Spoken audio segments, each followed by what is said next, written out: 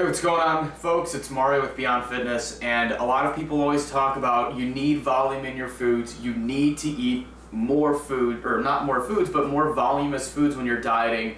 And while this could be held to bulking, for the main purposes of this video, it's going to be aimed towards dieters.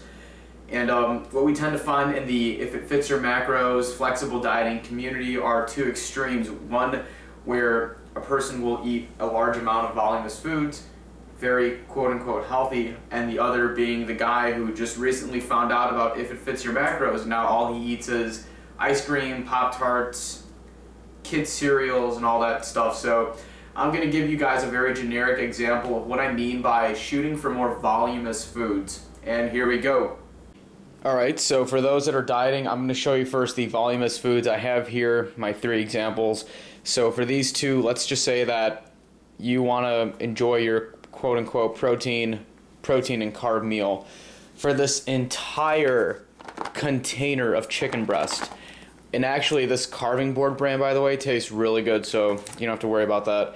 The entire container goes for 4 grams of fat, 0 grams of carbs, excuse me, and 52 grams of protein. I messed that up. And for the 2 small apples, 0.4 grams of fat, 0.6 grams of protein, 30 grams of carbs. And I promise you, this is going to be way more fulfilling than 3 packs of M&Ms. So I did a combined total here for the if it fits your macros person. That would probably go along with something like this.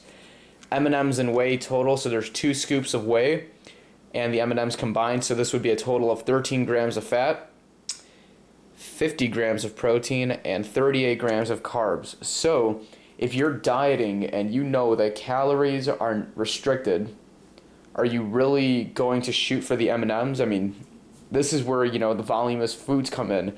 So obviously myself, I'd rather much have an entire package of chicken breast.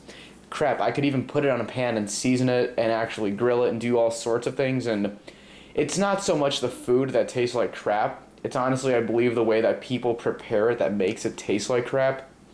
Because if you've ever had seasoned tilapia, seasoned chicken, seasoned anything, or just where it's cooked great, it tastes amazing.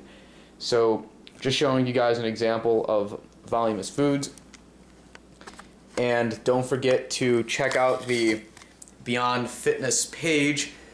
Like my shit, all that. Stay safe, and shout out to Matt Roski for his protein powder that he actually has on sale right now at his gym. So I don't know if he ships anywhere, but for a 2.2 pound container, so this big tub, it's $15, which is a fucking steal. So in that sense, unless Vitamin Shop doesn't send me money, I'm not buying shit. Again, thanks for watching. Comment, like, subscribe. Thank you guys. Stay safe.